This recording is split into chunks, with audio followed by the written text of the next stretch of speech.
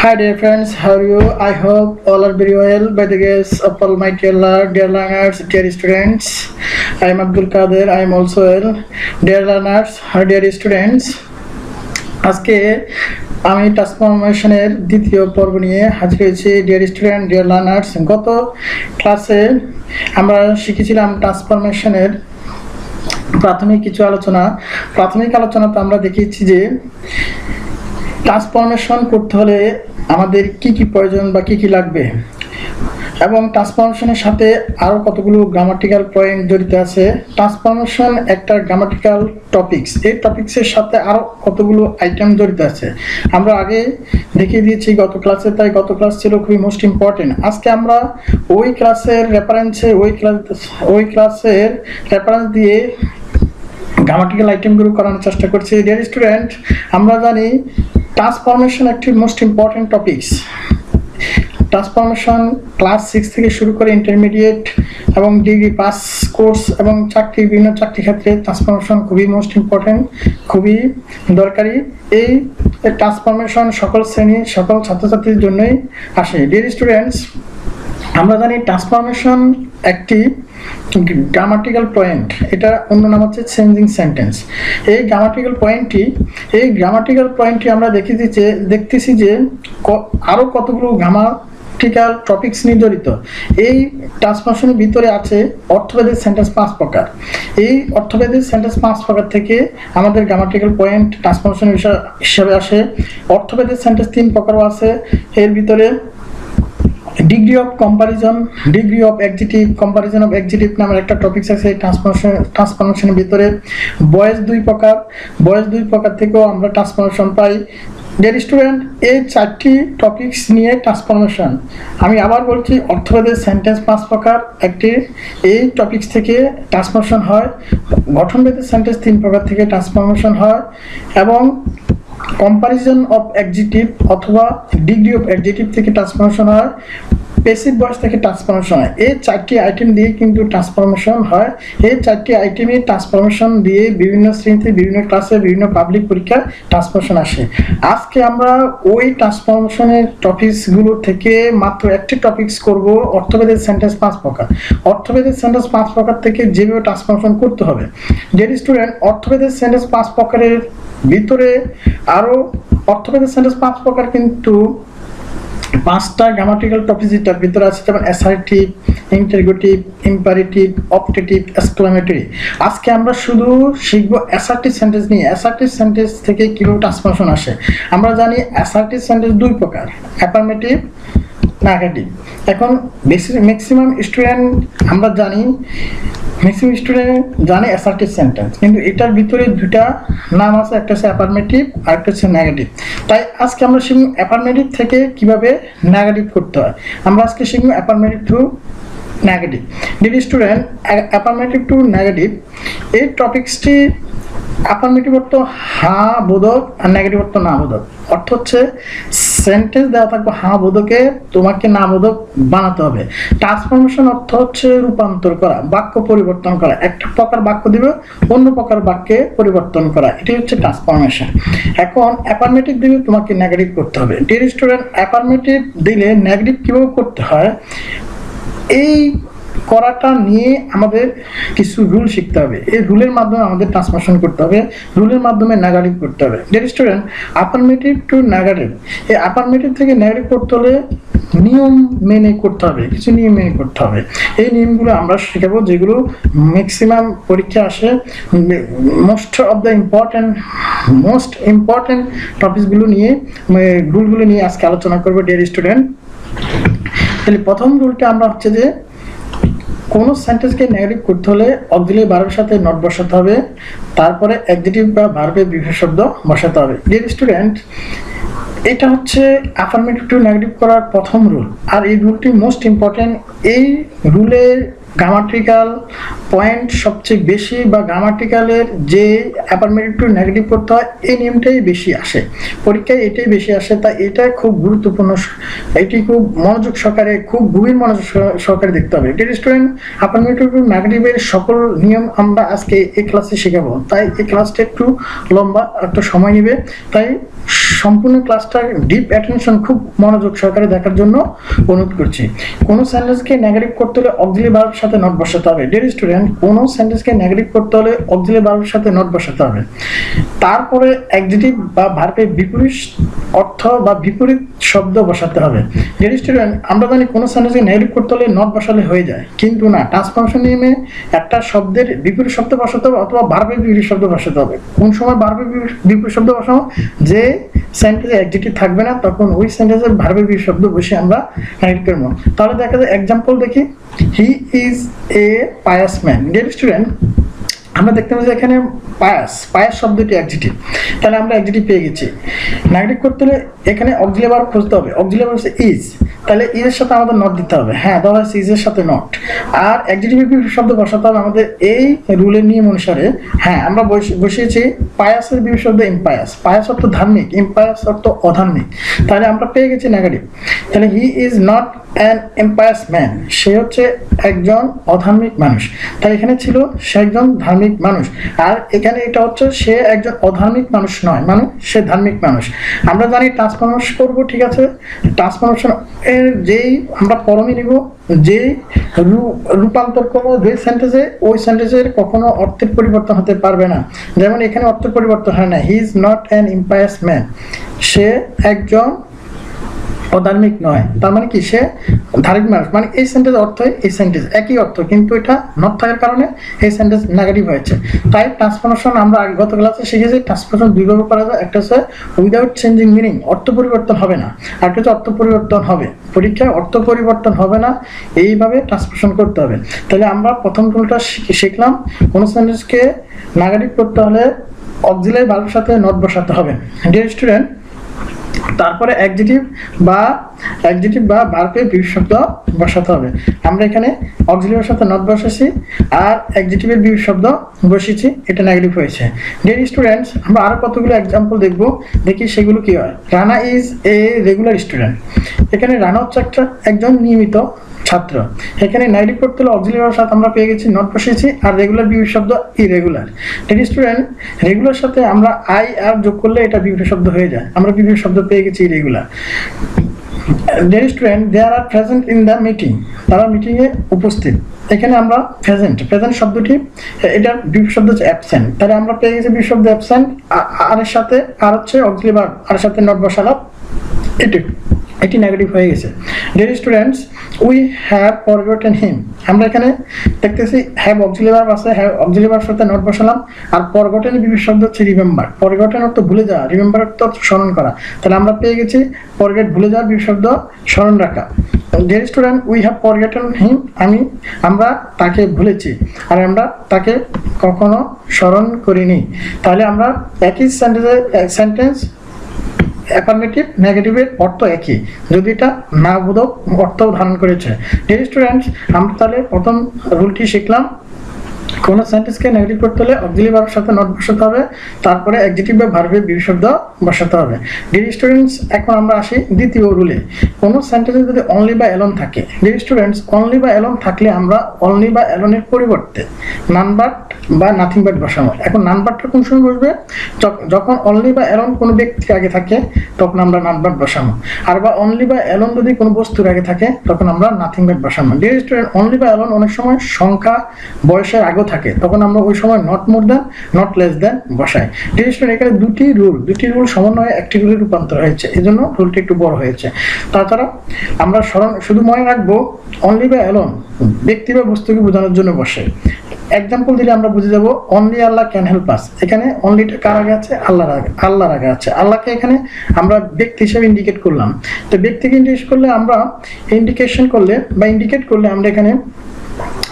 আমরা এখানে ব্যক্তিকে বোঝানোর জন্য নেগেটিভ করতে হলে আমাদের নান বাট বসাতে হবে। তাহলে only Allah can help us, none but Allah can help us. তাহলে আল্লাহকে এখানে ব্যক্তি ইন্ডিকেট করার জন্য আমরা নান বাট বসিয়েছি। Dear student, dear learners, dear learners, এখানে ব্যক্তিকে বোঝানোর জন্য আমরা নাম্বার বসিয়েছি। আল্লাহ এখানে ব্যক্তিকে ইন্ডিকেট করেছে, তাহলে আমরা বুঝলাম অনলি বা এলোন ব্যক্তি বা বস্তুকে বোঝানোর জন্য বসে, আর ব্যক্তিকে বোঝালে নেগেটিভ করার সময় আমরা নান ভার্ব বসাবো, আর বস্তুকে বোঝানোর জন্য আমরা নাথিং ভার্ব বসাবো। এখানে ডিয়ার স্টুডেন্ট এলোন, এলোন এখানে বস্তুকে বোঝাচ্ছে। কাকে? সুইট, সুইট অর্থ মিষ্টি, মিষ্টি, এই মিষ্টি শব্দের আগে এলোন আছে, তাহলে আমরা এখানে বুঝলাম বস্তু, তাই বস্তুকে, বস্তু থাকলে বস্তুর আগে এলোন থাকলে ওই সেন্টেন্সকে নেগেটিভ করার জন্য আমরা নান ভার্ব বসাবো। Dear student, children like alone sweet, ছেলেমেয়েরা কেবল মিষ্টি পছন্দ করে, আর এটা অর্থ হচ্ছে ছেলেমেয়েরা মিষ্টি ছাড়া কিছুই পছন্দ করে না। আর উপর সেন্টেন্স হচ্ছে only Allah can help us, একমাত্র আল্লাহ আমাদেরকে সাহায্য করতে পারেন। আর নিচের অর্থ হচ্ছে none but Allah can help us, একমাত্র আল্লাহ ছাড়া আমাদেরকে সাহায্য করতে পারে না। ডিয়ার স্টুডেন্ট, নেগেটিভ অর্থ থাকবে না, না অর্থ ধারণ করবে, কিন্তু অ্যাফার্মেটিভের অর্থ একই, দুটোর অর্থ একই থাকবে, কিন্তু এটা না থাকবে, এই জন্য এটাকে বলা নেগেটিভ। তাই অ্যাফার্মেটিভ থেকে নেগেটিভ পরীক্ষা আসে। ডিয়ার স্টুডেন্ট, অ্যাফার্মেটিভ বা নেগেটিভ বা ট্রান্সফরমেশন হচ্ছে ইংরেজি দক্ষতা, ইংরেজি স্কিলকে বৃদ্ধি করার জন্য, ইংরেজি ভাষা আরও গভীরভাবে জানার জন্য এগুলো করতে হয়, এই জন্য পরীক্ষা এগুলো আসে। ডিয়ার স্টুডেন্ট, আমরা লাস্ট এক্সাম্পলে যাচ্ছি। আই হ্যাভ অনলি 2 ফ্রেন্ডস, এখানে 2 ফ্রেন্ডস, দুজন বন্ধু। অনলি এখানে কিন্তু সংখ্যা বোঝাচ্ছে, দুজন বন্ধুকে বোঝাচ্ছে। আমরা জানি সংখ্যাকে যদি বোঝায় তাহলে নট মোর দেন বসাবো অথবা নট লেস দেন বসিয়ে নেগেটিভ করতে হবে। দেখা যাক, তাহলে আমরা এখানে কি নট মোর দেন বসাচ্ছি, অনলির পরিবর্তে নট মোর দেন। এখানে অনলির পরিবর্তে নান বাটও বসেনি, নাথিং বাটও বসেনি, কারণ 2 সংখ্যা থাকার কারণে, আমরা নট মোর দেন বসিয়েছি। ডিয়ার স্টুডেন্ট, তাহলে অনলি বা এলোন থাকলে আমাদের কি বসাতে হবে? ব্যক্তিকে বোঝাতে নান বাট আর বস্তুকে বোঝাতে নাথিং বাট বসাতে হবে। যদি ব্যক্তির আগে থাকে তাহলে নাথিং বাট, আর বস্তুর আগে থাকলে যদি ব্যক্তির আগে থাকে নান বাট আর বস্তুর আগে থাকে নাথিং বাট বসাবো, আর সংখ্যার আগে থাকলে নট মোর দেন বসাবো।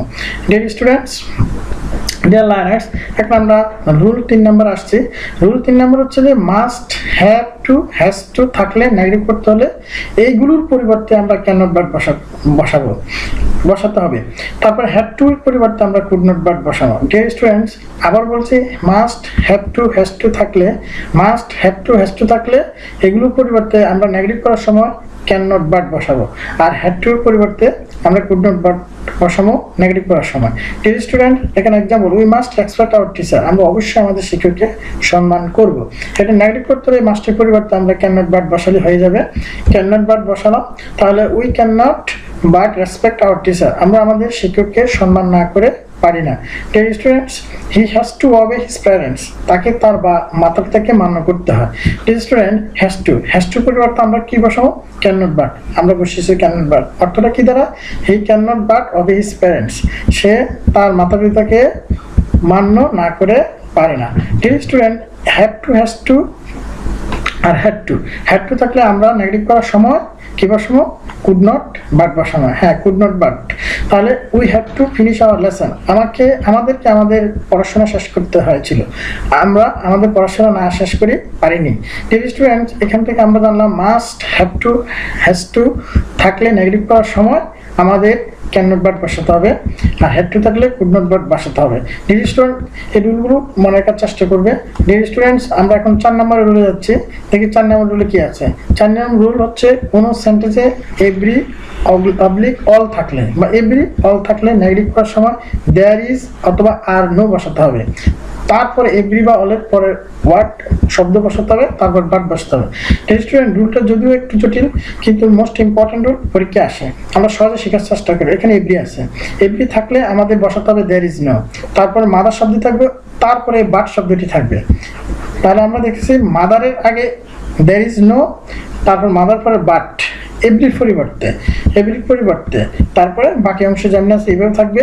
যদি এভরি বা অল থাকে তাহলে এইভাবে সেন্টেন্স নেগেটিভ করতে হবে। Dear student, every mother loves her child, প্রত্যেক মা তার সন্তানকে ভালোবাসেন। There is no mother but loves her child, এমন কোনো মানে যে তার সন্তানকে ভালোবাসে না। Dear student, all man will die one day, সকল মানুষ একদিন মরবে। ডিয়ার স্টুডেন্ট, এখানে অল ম্যান, অলের পরিবর্তে আমরা দেয়ার আর নো বসানো, কারণ ম্যান আরটা বসছে ম্যানের কারণে, ম্যান হচ্ছে প্লুরাল, এই জন্য আর বসানো হচ্ছে। দেয়ার আর no man but die one day. আবার বলি, অলের পরিবর্তে দেয়ার আর নো, আর তারপর ম্যান বসবে, তারপরে আমাদের রুলে বাট বসবে।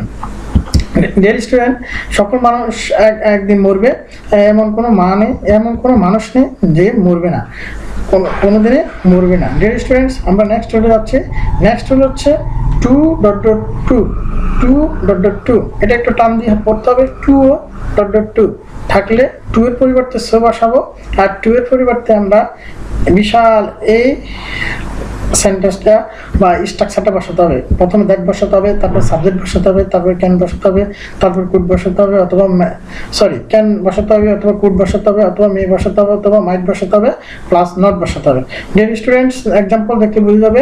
Rana is two week to work, আমরা এই টু এর পরিবর্তে সো বসাবো, আর এই টু এর পরিবর্তে এই দ্যাট হি ক্যান নট, এটা কিভাবে আসছে এবার বোঝার জন্য আমি বলতেছি। দেখো, ইজ হচ্ছে এখানে কি অক্সিলারি ভার্ব, আমরা টুর পরে কি টুর পরিবর্তে বসলাম সো, আর দ্যাট রুলের অনুসারে আমরা দ্যাট বসাতে হবে। আর এই হি সাবজেক্টটা আসবে এ রানা অনুসারে। এখানে যদি রানা থাকে তাহলে সে হি হবে, আর যদি মেয়ে যাতে রানা এখানে ছেলের কারণে হি আসছে, আর যদি মেয়ে থাকে মেয়ে হলে আমরা সি বসাবো, আর যদি কোনো প্লুরাল বা বেশি বোঝায় তাহলে দিয়ে হবে। স্টুডেন্ট ছেলে থাকলে হি, আর এখানে মেয়ে থাকলে আমরা এখানে সি বসাবো সাবজেক্ট, আর প্রেজেন্ট ফর্ম থাকলে ক্যান বুঝবে, আর এখানে প্রেজেন্ট ফর্ম বলতে ইজ বুঝাচ্ছে প্রেজেন্ট ফর্ম। এখানে যদি ওয়াজ থাকতো তাহলে আমরা কুড বসাতাম, আর নটটা রুলের কারণে আমরা নট বসেছি, আর সেন্টেন্সে বাকি অংশ যেভাবে থাকবে। ডিয়ার স্টুডেন্ট, মনে রাখতে হবে টুর পরিবর্তে সো, আর এর সামনে টু এর পরিবর্তে দ্যাট বসাতে হবে, সাবজেক্ট বসাতে হবে একটি, তারপরে ভার্বের রূপ অনুসারে ক্যান অথবা কুড বসাতে হবে, তারপরে রুল অনুসারে নট বসাতে হবে। অর্থ হচ্ছে রানা এতই দুর্বল, হাঁটতে পারে না, আর এটার নেগেটিভ অর্থে একই, রানা এতই দুর্বল যে সে হাঁটতে পারে না। ডিয়ার স্টুডেন্ট, নেক্সট রুল বলতেছি। ডিয়ার স্টুডেন্ট, নেক্সট এক্সাম্পল হচ্ছে যে the old man walk two slowly to catch the bus. Dear student, আগের মতোই আমাদের এই টু এর পরিবর্তে সো, আর এই টু এর পরিবর্তে আমাদের দ্যাট একটি সাবজেক্ট, তারপরে ক্যান অথবা কুড অথবা মেয়েও বসাতে পারে, মাইটও বসাতে হবে, তারপরে নট বসাতে হবে। ডিয়ার স্টুডেন্ট, এখানে আমরা দেখতেছি এখানে কুড বসেছে। কুড কেন বসেছে আবার বলি, এখানে ওয়াকড এটা একটা পাস্ট ফর্ম, মানে অতীতকালের ফর্ম। অতীতকালের ফর্মগুলো আমরা কুডও বসাতে পারি, আবার মাইটও বসাতে পারি। এখানে আমরা ক্যান বসেছি, কেন বসতে পারে, আবার কুড মেয়ে বসতে পারে, কারণ ক্যান আর মে অর্থ একই টেন্সের কারণে বসে, আর কুড অথবা মাইট একই টেন্সের কারণে বসে। ওয়াকটা এখানে বারবার ফার্স্ট ফর্ম, তাই আমরা কুড বসাইলাম। এখানে উপর অর্থ হচ্ছে the old man walk two slowly to catch the bus. বৃদ্ধ লোকটি এতই ধীরে ধীরে হেঁটেছিল, বাসটি ধরতে পারেনি। নিজের অর্থ একই, বৃদ্ধ লোকটি এতই ধীরে ধীরে হেঁটেছিল, সে বাসটি ধরতে পারেনি। ডিয়ার স্টুডেন্টস, আবার বলি টুও থাকলে সো বসছে, আর এই টুর পরিবর্তে আমরা একটা দ্যাট বসাবো, তারপর সাবজেক্ট।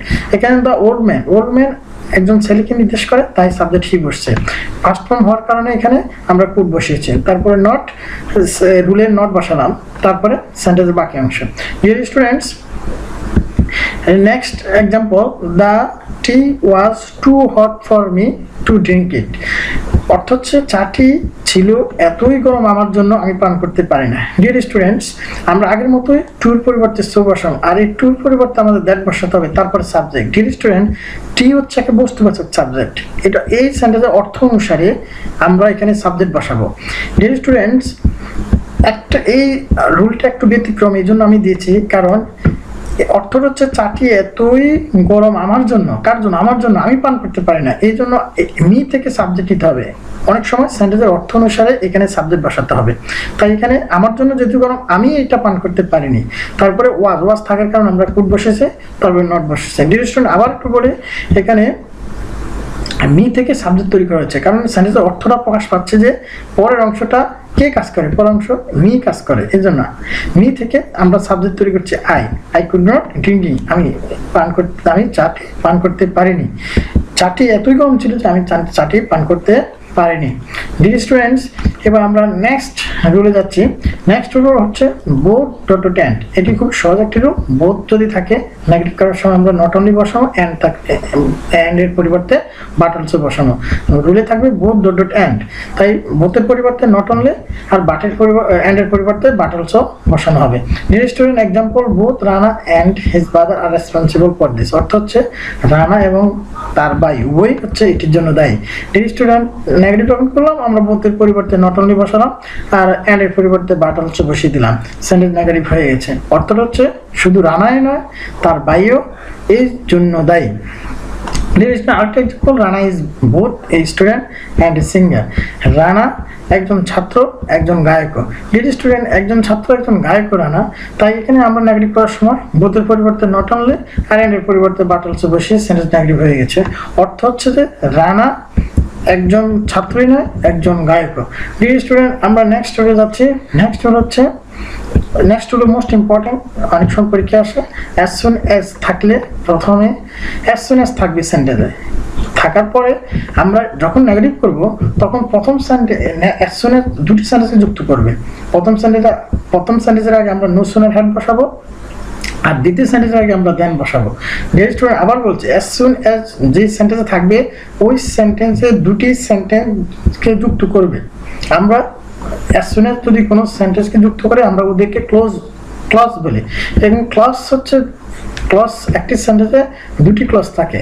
তাহলে আমরা ক্লজ না জানি, এটাই বলতে ক্লজ না জানা যেহেতু জানি না, এই জন্য আমরা বলছি একটি সেন্টেন্সে একটি অ্যাজ সুন অ্যাজ যে সেন্টেন্স থাকবে ওখানে দুটি সেন্টেন্স থাকবে, তাই তখন ওই সেন্টেন্সকে নেগেটিভ করতে হলে প্রথম সেন্টেন্সের আগে নো সুনার হ্যাড এবং দ্বিতীয় সেন্টেন্সের আগে ধ্যান বসাবো।